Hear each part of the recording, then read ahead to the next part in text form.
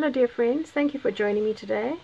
I've got a quick idea to share with you, something that I used a lot in our church ministry. We used it for Mother's Day and Father's Day, for making gifts for other people, and it just requires a few very basic elements. So you're going to need to have a stone, you'll have to have a soft paintbrush with probably Taklon bristles are the best, Taklon being synthetic. And then you're going to need Mod Podge or gel medium. So what we did was we used to make gifts for Mother's Day and Father's Day, and we had about 1,000 people in our congregation, so we had probably 600 gifts to make for women and about 500 odd for men. So I used to get verses of scripture, lay them up on A4 paper like this, and then print it on mulberry paper. So to be able to do this, you need to just put a little bit of glue in the corners of a piece of A4 paper, then secure your mulberry paper, which you've cut to size, onto the A4 paper, and then that will go through your printer. The mulberry paper on its own doesn't work that well, and make sure that you're using a laser printer. Alternatively, you can actually just secure it onto paper and go to the photocopy shop and ask them to run it through their copier. Some will do it for you, some won't, but a photocopier or a laser printer. The inkjet printers, unfortunately, when you're using the Mod Podge, because it's liquid, they will tend to make the ink smudge. So that's our starting point for today. Then you need to have a couple of pebbles. I just picked these up on the beach, and then I paint them white, and then I tear out my images from my mulberry paper, and I like the softness of that torn edge. So I've got a whole lot of different stones, and I've got things to stick onto them. So let me show you how it's done.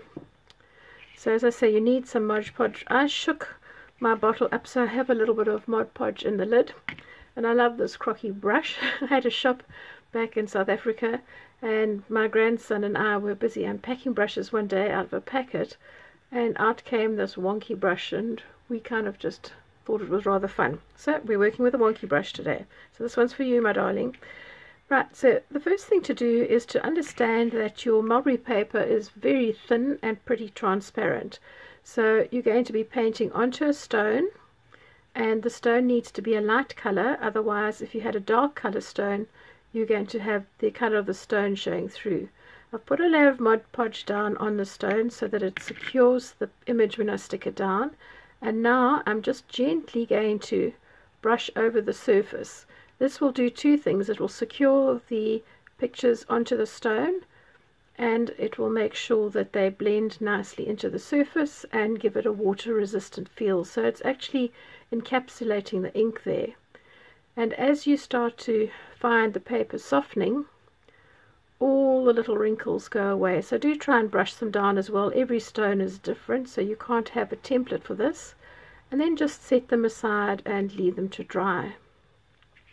So I'm just going to do a few more for you so that you can see what I'm doing. And to use this flatter surface of this rock.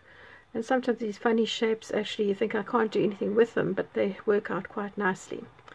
So I'm doing that. I'm just using the little bit of Mod Podge on my brush to pick up my image so that my fingers don't get too sticky, and then I'm just taking a little bit more on my brush and brushing it over. These particular pages have either silver or gold threads in them, so I'm trying to wrap those, encapsulating them into the Mod Podge as well.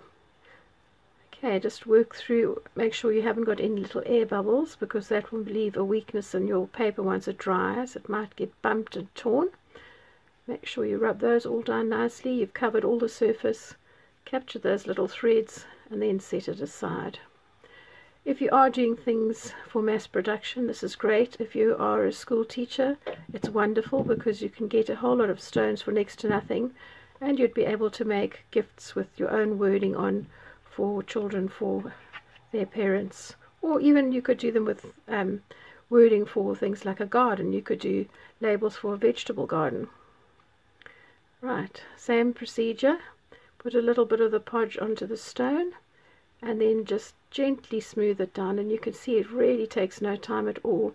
So the real preparation is painting the stones, and this could be done in a two-part activity.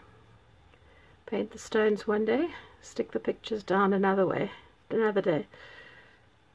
If you were going to put these out into the garden, I do suggest that you actually put some kind of varnish over the papers, otherwise you're going to find that the weather will cause them just to lift. So something like an exterior varnish that is clear would be suitable. Okay, so with all of these, make sure that you get all the little fluffy edges down really nice and secure. Press out all the little wrinkles, and as the paper softens, you'll just see that this becomes really easy. Even with the most peculiar shaped little rocks that I've worked with over time, I've never had problems. It just works itself smooth.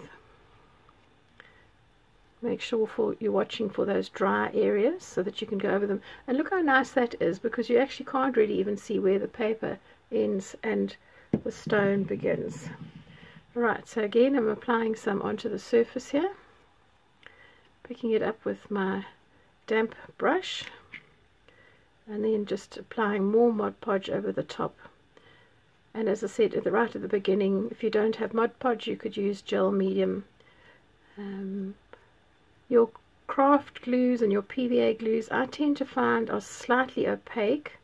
You could try them with a white surface, it might be okay, but if you're working with something that has color, it might be a bit problematic because you might lose some of the color.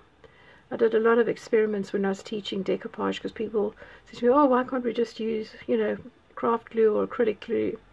And so I tested it, but the more layers you put on, the more opaque the pictures became. So this one's an interesting one. The images are a little bit larger than the actual stone, so I'm just going to simply wrap it around to the other side a little bit, and that doesn't matter. Let people turn over and read what's on the other side.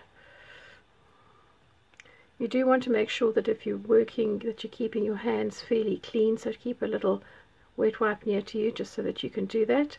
And don't let your fingers become dry, because the minute you put that onto the paper, it has a tendency to tear. You'll start to lift it up. Right, so I've completed these ones in no time at all, and I hope that's given you an idea of something that you could actually do for a fundraiser of some sort. Let me just pop them all here in the middle so you can see. So I'm going to leave these to dry, and then I'll take some pics and put them at the end of the video for you to have a look at. Thanks for joining me today. Bye for now.